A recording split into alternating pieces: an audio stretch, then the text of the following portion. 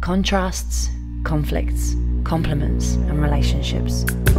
This piece is called Melting Pot. It's about Dubai.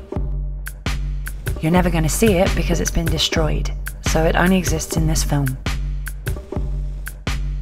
I gave up painting for advertising because I thought art couldn't pay the bills. But in 2011, I met graffiti artists who taught me how to spray and to love painting again. Dubai, for me, is this freedom to try anything with people whose lives take entirely different journeys, but who add colour to yours. I'm not a graffiti artist. I never learned to spray in the streets, but I love this medium where there's no going back. Italians call cans bombolette, little bombs, and this was a mini explosion for me. I'm definitely opinionated and always compartmentalising, drawing lines around things, opinions, reasons, people. I love maps. Portraits let me map out a character, and then the lines and colours become more important than getting the right likeness. And this led me to abstracts. A hotel being built on the Palm wanted abstract graffiti, and in a portrait I made I saw this pattern, a mishmash of energies that together have a bigger impact. For me, it embodied this city. Dubai is not just concrete, glass and sand.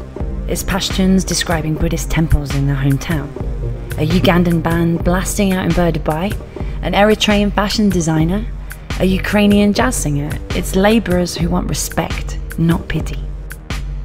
It's not black and white, or like anywhere else. I spent 3 months on a construction site, amidst shouting, drilling, dust, chemicals and stairs. At night the space was huge and empty. I had to engineer this piece in either a cacophony or silence.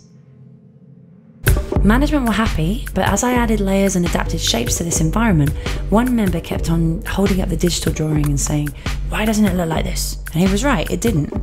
A concept for a painting is exactly that, it's not a design. The process let me bring out shapes that twisted, receded or attacked. And as these elements were jostling with each other, I was fighting for the whole piece to exist. Melting Pot was about more than my life in the UAE. It was a description of many, and a battle that was worth having. Now that it's been destroyed, he proved that there's one thing that makes Dubai the same as anywhere else. Nothing is permanent.